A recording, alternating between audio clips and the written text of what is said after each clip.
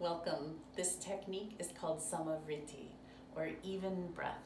It's also known as box breath. This practice is not good for you if you have hypertension, high blood pressure, because we retain on the inhale. So you'll want to avoid this one. All right, so go ahead and take a seat, and we're going to find closed Janani Mudra for the hands. So the index fingers are going to curl all the way down into the base of your thumbs, and the hands will rest on your thighs, palms up.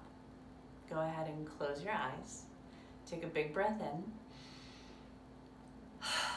Exhale it all out the mouth. Now let the breath continue to move through the nose. As you inhale, count 1, 2, 3. And then we pause. 1, 2, 3.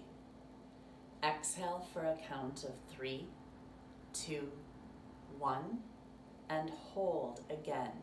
1, 2, 3. You'll continue to repeat that. If your breath is longer, you can use a longer breath.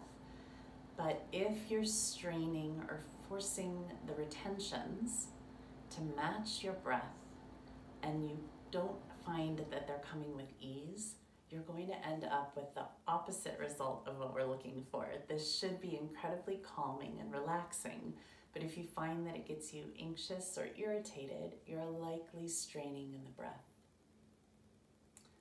Continue on for just a couple more rounds. Inhaling,